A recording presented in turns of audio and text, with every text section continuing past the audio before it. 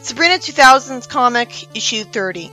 We start out with quickly telling Sabrina that her South American plant just sprouted. I wonder if Landra is from the animated series cartoon. That would explain a lot better why she keeps showing up, when she's not an interesting character. I hope the story develops on her personality. Sabrina says that the flower that pops out of the ground is just the way Landra travels. Salem talks as if her being the daughter of a rainforest shaman makes her have green magic powers. Why would you get specific powers from a specific career? Wouldn't every witch have those powers? Sabrina gets excited, so of course she gets disappointed afterward. Right when I was thinking that her visiting Sabrina was too good to be true. A telephone shows up and dangles from the flower instead, and Landra is sobbing on the phone and says she can't come to Greendale because her parents aren't back yet from the shaman convention in Peru yesterday. She has every reason to be worried about them because you'd think they could just warp home anytime they want. Were they kidnapped? Is that the lame excuse for her not even getting to have one dinner at Sabrina's house? How the hell has she not had an extended visit even at this point? It's been months, hasn't it? I immediately wondered why she didn't just warp her parents to her. Couldn't she just summon a flower and warp them to her through the flower? She could just summon the flower where they are. She complains that on top of that, she can't find her pet anaconda. At least I know the exact species of her snake now, but I don't care. I don't like him anyways. I kinda feel bad for her being this upset right off the bat. It irritates me that the way the comic is, Sabrina thinks she has to ask Quigley's permission to go visit Landra and help her, instead of just warping there herself, or warping Landra's parents to her. And Salem thinks he has to go with her to protect her. And he's probably right too. And Quigley hesitates. If this was one of the good Sabrina comics, she'd just warp to her no big deal. She thanks Quigley for giving her permission to make her friend feel better. The girls run towards each other, but sadly we don't actually get to see them hug like was being built up to. And Salem somehow mistakes that snake for Anthony when even I can immediately tell it's not him. He's a completely different shade of green and looks mad and has a weird hat. Naturally the snake ignores him. But despite the mad look on his face, he isn't attacking them. So combine that with a hat, and I guess that's supposed to be a different sentient snake. Or a regular snake that somehow stole someone's hat. Apparently, Sabrina and Landra expect me to believe that this isn't in fact Anthony, and Landra says that he showed up a few minutes ago but won't speak to her. If the artist had to conform to a sudden redesign of him, or decided that himself, this was the worst story to do that in. Then Landra complains that the rainforest is silent, when normally it's always full of noise from animals. I like the intriguing mystery going on. I guess it's magic related. Salem says this could be related to Anthony's bizarre behavior. Can't they just point and bring him back to normal? They decide to follow the snake, and because convolution, he's already so far ahead of them that Landra has to cast a spell to illuminate the snake's trail through the jungle. Landra casually says that they've crossed over into Peru. That's the easiest illegal border crossing ever. They just have to walk through the jungle. I wonder if that's accurate. The snake's leading them to a fabled city, Cuzco, that was once the capital of the Incan Empire, and also the place where her parents were attending the shaman convention. The comic also teaches the audience that brujo is Spanish for witch doctor. That's faster to say, but now I'm wondering why most of their speech is in English if they want to insist on a Spanish word for one thing. I guess they prefer it because it's got less syllables. And maybe English is officially the universal language for witches everywhere. Someone tells the people who have been detained at the temple ruins that he wants to be addressed as the Rememberer. He says that their Incan ancestors had no written language, and the culture was kept alive orally by men called Rememberers. So we'll use the Spanish word for witch doctor, but not the Incan word for Rememberer.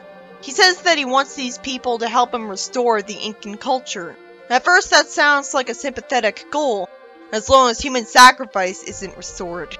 Why wasn't Incan culture being preserved by these witches in the first place? These witches are hundreds of years old. It'd be more realistic for them to be old-fashioned and stubbornly cling on to older ways and ideas. Because that's how every human ages. They're gonna have at least some nostalgia. I'm glad this is a thing in the plot to actually take advantage of the fact that's in South America.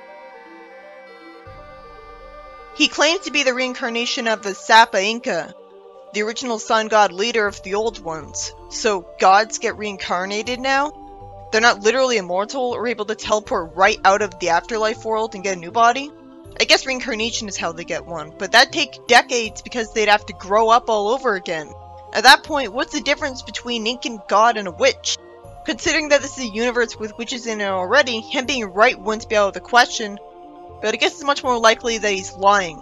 Especially since his motivation isn't just to restore Incan culture. Oh no, that'd be too noble, interesting, and subversive. That'd result in the world of Sabrina being made more interesting because now it's different from Earth. Instead, he just has to pile on a goal to recreate the Incan Empire and then retake all of Western South America so that he can rule it. So he's just in it to be a dictator. Hopefully that's the only reason he's being called nuts and told shame on you. Because I don't see why these witches won't have held on to Incan culture. Don't they live in isolation because they're in the Amazon rainforest and all know each other? They won't have to assimilate into Spanish culture, would they? Landra's house seems isolated from that. It seems too fictiony that Landra's father just has to be the one to speak for all of them and tell them that he disgraces their ancestors with his foolish notions. Even though the ancient Incans wanted an empire, wouldn't they agree with that? Why does he have to say notions instead of power hunger? Wasn't he alive in the Incan Empire? So the Rememberer snaps his fingers, saying that the shamans will do everything he wants or else. It's unique that he speaks about himself in the third person.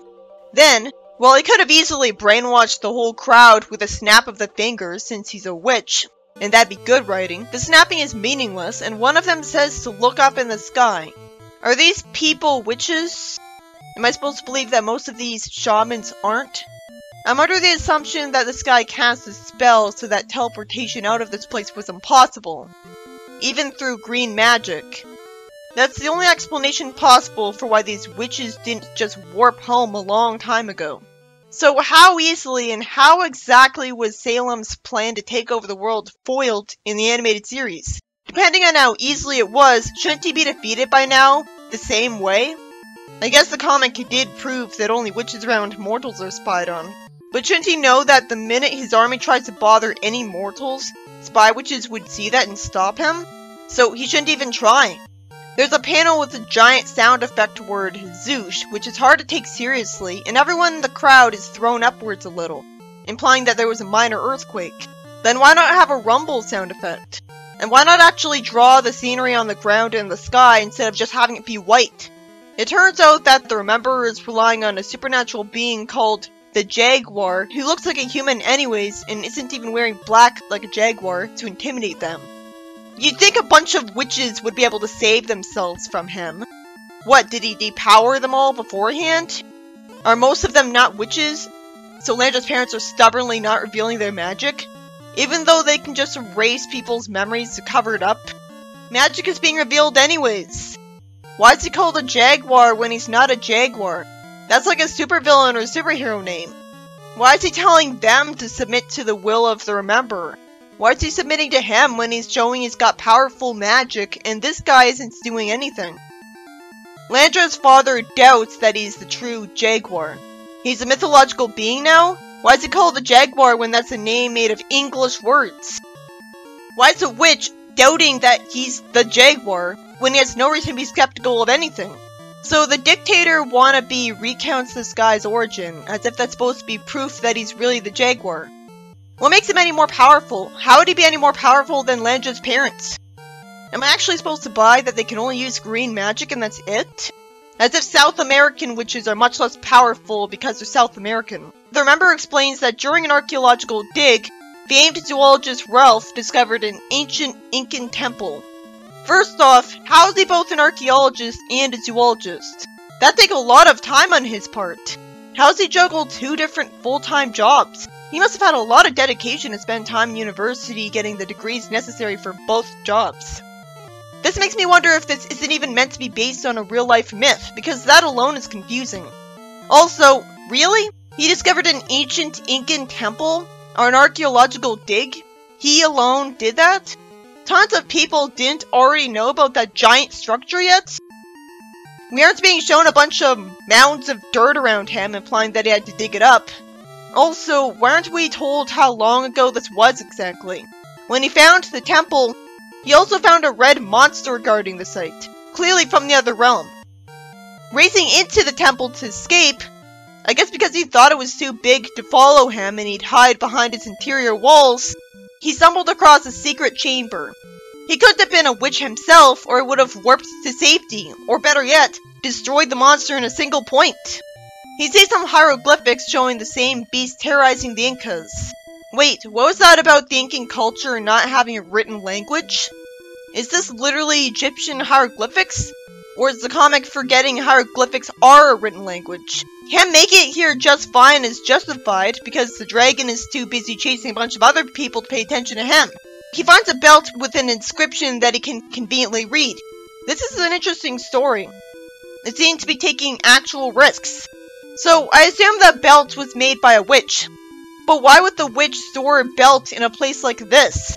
Is she living in this temple? Why didn't the witch in the temple have a locked door to avoid this?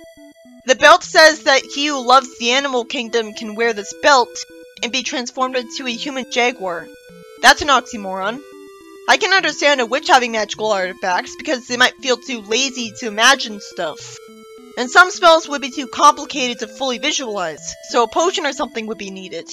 I guess the reason the myth being recounted doesn't explain that a witch made the belt and lives in the temple is that nobody found out and lived. It's explained that after putting on the belt, Ralph acquired super strength, the ability to fly, and control over all of the creatures in the world. What does that have to do with jaguars at all? Wasn't it obvious that a jaguar-themed superhero should have jaguar powers? Why wouldn't the writer research jaguars and what special abilities they have compared to humans? Do jaguars have a great sense of smell or hearing? He could have that instead of being a pointless ripoff of Superman who has Aquaman's powers turned up to 11. I'm guessing that the jaguar is a superhero or supervillain that's from a comic outside of Sabrina that's crossing over with it. It is advertised on the cover as if we're supposed to be excited about it. Well, it kind of fits. Out of nowhere, the Remember reveals that these events had taken place in an alternate reality. That was unnecessary. Using his magical powers, he's brought the Jaguar here to serve him as opposed to using those same powers himself if he's so powerful as to do that. He can teleport someone to him on a whim, but he can't do that earthquake thing himself? I guess he has him here because he's iconic. So it's the intimidation factor. It's brave of someone in the crowd to threaten to flee in the face of these two magical beings. But that makes me wonder why the crowd didn't go home earlier. If they were supposed to be home yesterday, why didn't they go home at night when these two would be asleep? If they stayed up all night, staring at them, to make sure they wouldn't run away, they'd be acting really tired. I don't see why this whole thing didn't happen the day before this. Right after everyone arrived at the temple. The whole reason Sabrina went to the jungle was because Landra's parents didn't come back yet. One of the crowd says, "by the gods," as an interjection. They're showing respect to the Incan gods, despite being witches. The jaguars commanded all of the animals of the rainforest to surround them. So again, why is he working for this dictator wannabe? I guess he wants to benefit from him taking over the world with a position of power for some reason. Why doesn't he take over himself? Why does he think he needs to tolerate this guy? Is he too lazy to do the paperwork of running the world? No, that would be interesting, makes sense. I think he's being brainwashed. Or it was created by him. One of the animals that surrounds these people is the snake that looks completely different from Antony. And yet even Landra's mom calls him that. So it's official. So can't these witches warp home? It should be explained by one of these two that they'd just be warped back. But you'd think one of the witches here would cast a spell to freeze these two in time and tie up the dictator wannabe. It makes no sense that not one of them would do that. There's no indication that they're immune to that. I guess for intimidation purposes, he tells Jaguar to throw a wall from the temple into the sky and destroy it. He wants to bring back Incan culture, but he destroys a part of the Incan temple just for show. So why does he bother with the Incan theming at all if he doesn't actually care about it? We should be shown that he restores the wall with his magic right after this. And the fact that this happened for no good reason makes it irritating that this backfires on them by alerting Sabrina and Landra. Sabrina says they should take cover rather than using magic to zap up umbrellas for them all or something. Salem looks at one of the rocks and says that since it has sharp, shiny edges, the rock is newly busted. And he somehow recreates its former shape when he has no way of knowing it. I guess his magic just accesses people's brainwaves to do this for him. Somehow he finds out that the rock is from a brick from the old Incan temple. And Landra instantly recognizes it as from that specific temple, which is very smart of her considering that usually that information would be completely useless to her. So she'd have no reason to remember it. Sure, she lives somewhere near the temple, but she doesn't live in it. She'd have no reason to visit it herself. I guess she learned about it really recently. This didn't even need to happen. They're just following the snake's trail. They would have found the temple anyways. Landra says that she recognizes these people, and they're shamans and soothsayers that her parents know. I thought soothsayer was supposed to be an insult, to mean fake psychic. But she's not saying this as an insult at a time like this, is she?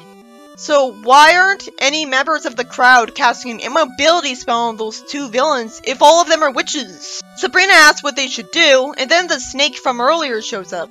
Landra says she's so glad to see him, but it stops being heartwarming when he wraps them up in his tail. I actually like him a lot better when he's merely hissing instead of having that stupid dialogue though. You'd think that a snake wouldn't be so fast. You'd think Sabrina would have cast a spell to keep the snake frozen in time, like she did to her teacher, no problem.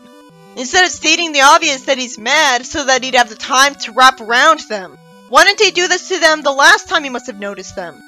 For once, it makes sense that Salem has to be the one to save them because his hands were free while theirs weren't. Salem casts a spell to smack his head telekinetically, and they run away as I wonder why Sabrina doesn't just freeze him in time like her teacher. And that would be extremely overpowered in combat.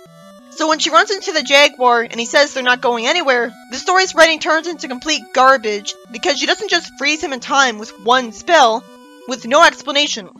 So now I'm pissed off because of the forced tension whippifying all of the heroes to glorify this character, who's always super serious, so his personality isn't remotely likable. Salem says that he recognizes him from his old Archie superhero comics. I didn't know Archie of all comics had superhero comics. I thought that was one of the comic publishers that didn't, and Archie and Betty was its bread and butter, and that was what made it unique. Nope, it doesn't even have that to be proud of. Lame. They just have to cash in on the superhero trend with their own ideas to get money. Of course, they've done superhero stuff before him. I remember Captain Sprocket from Archie's Madhouse. Harvey says his paper route's a great way to make some cash. Predictably, something goes wrong right away. He throws it too hard, and says it's about to smash through their window. He's an idiot if he thinks that's possible, and if the writer does, he hasn't done the research. The angry video game nerd repeatedly threw a newspaper at a window he detached from his house in his Paperboy review, and it took forever for him to even crack it. Salem casts a spell to make the newspaper fly around, slowing down its momentum instead of simply freezing it, and making it fall right there. I guess that'd be harder since he's already focused on the fact that it was moving. Harvey ends up quitting the job already because he thinks he was responsible for the paper flying that way. He thinks he made a great curveball, and when the pro scouts see his curveball, he'll get a $5 million signing bonus. This is kind of amusing, but only in a black comedy sort of way. It's more tragic because he's quitting his job over nothing. Yep, the story sucks from now on, because this panel doesn't have Sabrina freezing him in time either. They could at least have a cool magic duel fight. Instead, they waste time saying that he can't possibly be the real Jaguar, even though they're witches, so they've seen plenty of strange things, and he could easily spend this time doing something against them. But somehow he doesn't. Landra says that if this were the real mythological Jaguar, he wouldn't be evil. Salem wastes time telling them to stand back, instead of just using his magic to handle him instantly. This is lame! How are these characters so stupid? Salem's brainwashed because he's technically an animal, even though he could have easily frozen Jaguar in time by now. Sabrina and Landra just stand there and look horrified, instead of pointing and trapping Jaguar in ice. Finally, Sabrina uses magic, but she just summons a shield spell for him to run into. Landra has some binds tie him up, because I guess they don't know he has super strength, which should let him break out in seconds. What's wrong with them? Just attack him! Just because they're girls doesn't mean they'd always be opposed to attacking bad guys. and they somehow think it's a good idea to run away right now instead of pointing at him to freeze him in time or turn him into paper mache, or anything else that can't move. Sabrina says the animals everywhere are closing in on them. Most of the animals are on the ground. Why aren't these girls magically flying? Landra brings her into the root realm, with Sabrina complimenting her idea. Landra senses where her parents' feet are touching the ground, ripping off toss. But how does she know it's their feet in particular? Can't she sense their exact DNA and aura too? And why doesn't she teach Sabrina green magic? There's a tremor because Jaguar broke free of the vines. Go figure. What took him so long? He flies to the temple and the girls reunite with Landra's parents, and Landra hugs her mom, while Sabrina holds hands with her father even though they aren't related. I guess Sabrina's too respectful of her parents' memory to just magically create new versions of her parents. Because she could have done that in any iteration of the franchise, actually. He says he's glad they're here and she thanks him. Sabrina says they need to get out of here and find help. They're omnipotent, so they wouldn't need help. Why isn't she warping them home? Why isn't Landra getting them home right away with her flower magic? He removes the moth from his medicine pouch, which reveals their location, and it turns out Landra's parents have been brainwashed into wanting people to obey the Remember. But they still love Landra and Sabrina. So this is actually a much better portrayal of brainwashing than Archie, Sonic, and Sadie M do with roboticization. It's much more believable and interesting that they still have their personalities, and the only difference is that one thing has changed. It's much easier to make only one change to the brain. I guess the Rememberer was really confident somehow that the whole crowd would want to work for him willingly if he didn't brainwash the whole crowd right away. What was the point of him trying to intimidate them with Jaguar if he was just gonna brainwash them anyways?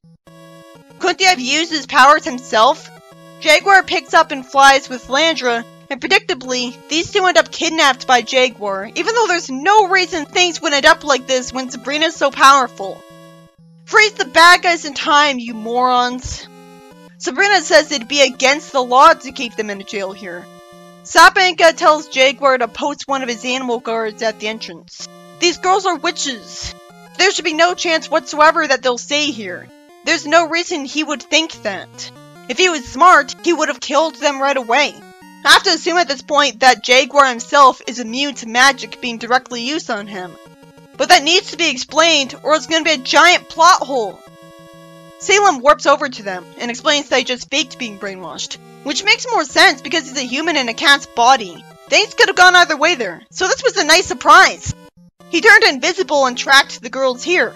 Landra says, nicely done, but logically they shouldn't need his help. It's not like Jaguar depowered them. Wait, their guard was a freaking llama? What about all of the other intimidating animals? They're sacrificing logic for the sake of a joke, in a story that's mostly trying to take itself seriously. Salem turns him and the girls into intangible, inaudible phantoms. They go eavesdrop on the Rememberer, and we get the Captain Obvious twist that he's just a warlock who specializes in mind control. Of course, the comic didn't have the guts to take the risk of actually confirming the existence of something as interesting as Mesoamerican gods, when it's a comic with witches in it. So yeah, it was far more likely that he was a witch. But it didn't actually have to be that way. But it would make me wonder why it took so long to happen if he really was Sapanka or whatever. Salem specifically told Sabrina that archetypes from mortal folklore actually live in the other realm. It's like the stories were based on them in the first place, or ghosts written by them. So at that point, couldn't Incan gods be real in Sabrina's universe too? He says that he brought Jaguar here from his alternate reality. How did he find out about that reality? A portal gun? At least the 90s comic Sonic crossover tried to explain why Enchantra knew about Sonic's world. Even Worlds Collide tried to do that. Did he try to warp inside of Jaguar's comic book and create a pocket dimension to walk around in to make that possible? How did he warp to an entire other reality if he didn't know it existed and what it looked like? Maybe that kind of thing happens a lot, actually. Salem tells Sabrina and Landra to follow his lead. Salem tells the girls to stay locked like this. He'll channel their powers and add them to his. Since when do witches need to do this to combine their powers? Salem taunts Jaguar, asking if his clothes get itchy, and he blasts him with a spell to knock the mind control spell out of his head with their combined powers. Why do they need Salem's help? The Rememberer took control of this guy by himself. I guess he put a lock on the mind control spell so one person couldn't undo it, but locks would be really worthless if any witch could just gather 2 other witches and cast the antidote spell. Couldn't the bad guy have brainwashed the entire crowd of witches into combining their powers and casting a brainwashing spell on Jaguar that could never be undone? Jaguar breaks the wall of the Remember, and I have to wonder why he doesn't just point at him to mind control him again before he can be beaten up. Why can't we see him be beaten up? Instead, that's not written into the story when you'd think that a superhero comic would be all about action scenes. And Jaguar says that he's gonna follow his orders or else he'd be turned over to the animals. And he has his hand tightly on his shoulder. So, the animals are across the table from him. Can't he just point and mind control them all over again? Can't Sabrina break the spell on all the shamans? Why is he agreeing to remove his mind control over the shamans instead of just freezing all of these people in time, killing most of them, and brainwashing Jaguar again? I guess I'm supposed to believe the whole time that he's too startled and scared of Jaguar's wrath to think straight and imagine anything. Seriously? He has way more powers than Jaguar. He could give himself super strength if he wants to. Landro's father thanks Jaguar. It's heartwarming to see Jaguar smile for once. He says he couldn't have done it without these 3, and tells Remember to send him home with no tricks or else he'll be back. Not if one of his tricks is sending him home into a volcano where he'd fall into lava and die. Landra has to go visit Sabrina as a reward, and she says her house is a great place. Already I'm annoyed by her snake again. What kind of snake would have a goofy smile like that? This issue is by Mike Gallagher. Still complete nonsense when it comes to the writing, by completely forgetting that these characters are all witches. Sabrina has to go save Landra's parents because they didn't come home yet after yesterday. Even though they could just teleport, or go through the root realm at will. There's a high stakes plot because Landra's parents are kidnapped, and a warlock wanted to take over the Americas. And the Incan theme is more creative than just having another guy wanting to take over the whole world. It's a fantasy plot. Not one where Sabrina might as well have been mortal anyways, until she combined her powers with Salem. The minute we got to Jaguar's backstory, the issue stood out. While I hated that Sabrina didn't just freeze Jaguar like her teacher right away, or at least fought him with magic, so that seriously hurt my respect for the story, it could have had Sabrina freeze Jaguar without anything really changing. Because they broke out of jail so fast that they never needed to be sent there because they could have just kept heading for the temple and bound out their Remember's plan. Sure, it was convenient for them that he was talking about his plan himself out loud when they already knew it. All of those shamans should have just warped home with their magic regardless. It's not like they were instantly brainwashed en masse. Clearly the plot needed a lot of rewrites in a few areas to not seem forced when they're all witches. As for Jaguar himself, I wasn't too impressed. Sure, him smashing a wall he through looked cool, but his only personality is boring serious guy, while Captain Sprocket at least tries to have fun and be a parody. He steals all his powers from Superman, but oh, he can control animals too. Why have a character like Jaguar have a bunch of random non-sequitur powers and not a single power that's actually associated with the Jaguars? That's just silly. He's not even dressed in black, so he could have been named anything.